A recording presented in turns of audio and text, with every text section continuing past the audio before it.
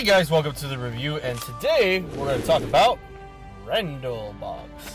And he's one of the villains from Monsters, Inc. Let's take a look at his space stats. 50 in offense, 12 in defense, 216 in health at level 1, obviously. I've worked my hardest to try to get him so I can unlock him and use him. I've played against this character several times. Seems useful, but I'm curious to see what he's like. So let's see, based on unlocking him, how strong he becomes, and level him up to 30.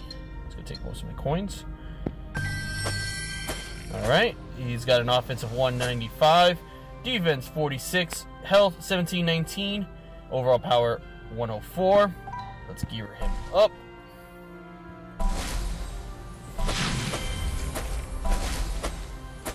Awesome. Oh man, I missed it by 1. Okay, I'll be right back. Alright, so I was able to get the extra material I need to unlock the second tier and get to the third tier at least, so I can give an accurate assessment on him. So let's take a look at his base stats now. We're looking at 295 in offense, 63 defense, 2349 in health. Speed is the same because he's an offensive character, and pretty much everything else is the same. So let's take a look at his skills. So we got his skills. His basic attack, at least, deals up to 275 damage to a target opponent. At level 2, 30% chance to continue attacking if this character is affected by stealth. So this, I guess, would work with like Scar or another Randall or any other character like, even Violet from Incredible. So not bad, I guess. Not really useful too many times, but okay.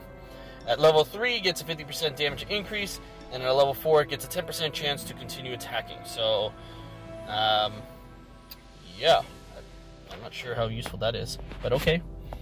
Let's go to the next skill. Next skill deals up to 590 damage to a target opponent, inflicts fear for 2 turns, and then a 50% chance to inflict fear for 2 turns on adjacent opponents. Cool. And then he gains stealth for 2 turns. Not bad. Definitely one of the ones I've seen this character use more often, obviously. And then at level 2, gets a 75% damage increase. Whoa, that's a big one. So yeah, you definitely want to level this character's skill to level 2 to get a huge bump in damage. And then at level 3, once you get to gear 5, you get a 25% chance to inflict fear on adjacent opponents. So instead of 50%, it becomes a 75% chance, so not bad. And then at level 4, once you get to gear 7, it's an additional 50% damage increase. So yeah, that's 125% of an increase. Super, that's awesome. Yeah, you definitely want to level this all the way up to get a full effect of his attack range. So cool, not bad. Alright, so then we get his last special, deals up to 774 damage to target opponent, inflicts a silence for 1 turn, and reduces target's opponent's speed by 30%. So not bad. At level 2, you get a 10% speed meter decrease as well. So instead of being 30%, it becomes 40%, and then you have to get to gear 5, and you definitely need Gamma Runes. And then at level 3, gets a 50% damage increase. So not bad. This gets you to gear 7. So you're going to take some time to do that, but okay. Not bad to have, though, to use. We'll try it out in testing. And then here's his passive. On receiving a harmful effect, gains Cleanse, gains Stealth for 1 turn, restores health to this character's equal to 2% of the character's maximum health. Health restore increased by 2% of this character's maximum health per opponent affected by fear. Okay, so that's an interesting passive. So he can gain stealth and he get a restore in health as long as there's many people that have fear. So like, for example, I believe Sully has his taunt where he inflicts fear if you get it leveled up. If he gets that passive, then he will be able to restore his health based on that fear. So not bad, interesting. I don't know how often you're going to get that, but we'll try it out in testing. And then at level 2, gets a 5% restore. So instead of being 2, I'd imagine it gets 5% more than that, 7 in total. Okay, and you need gear 4, so that's pretty easy to do. At level 3, decrease required magic by 1. Okay.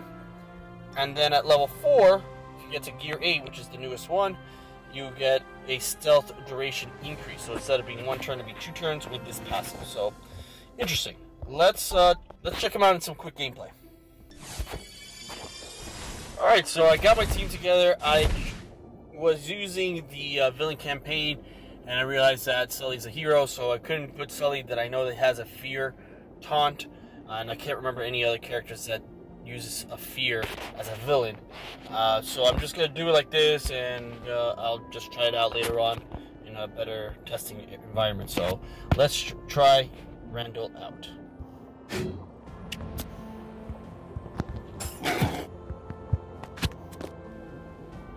Alright, here's our first one. Let's try this one, which is will inflict fear. Okay. Not too bad.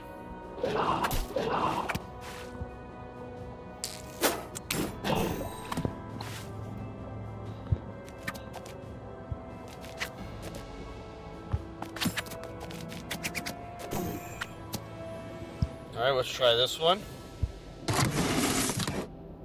Okay, cool.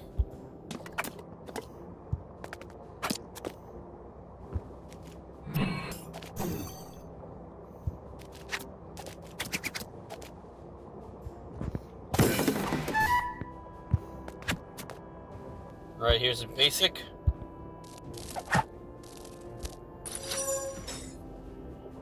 Yeah, that's what I expected.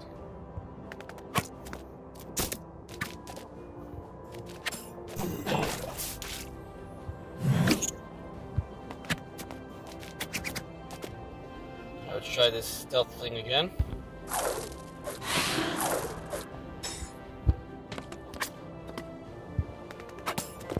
I'm just gonna speed this up.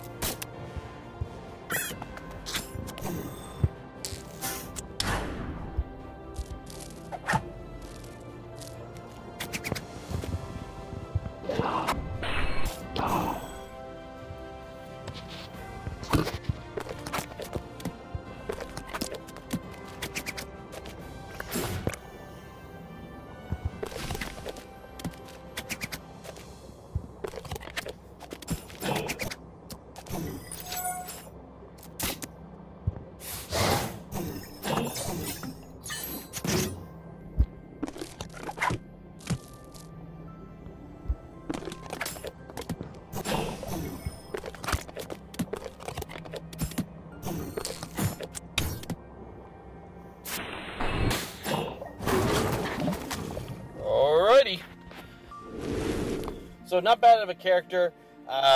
He requires a lot more work. He definitely needs to be increased in his skills. His skills really need that extra boost. I believe especially this one. If you get to the level 2 at least, it gives him a good fighting chance. The other skills, not too much of my liking. This one does some good damage, but you really need to get to level 3 in order to be really, really effective. His basic is really nothing, unless you get to level 2 maybe. So it was kind of hard to test because I don't have the right opponents, and I would need a little bit more work to do that. But once I level him up a little bit more, maybe I'll show another video and max him out, and then I'll show another video about how he is maxed out with full gear and stuff of that sort. So anyways, thanks so much guys for watching. Really appreciate you taking the time. Please hit that like and subscribe button below, and if you can, please share my video. I really appreciate it. I'm trying to grow the channel, as you know, and definitely need your guys' help to do that. So thanks so much guys. Have a nice day. Bye.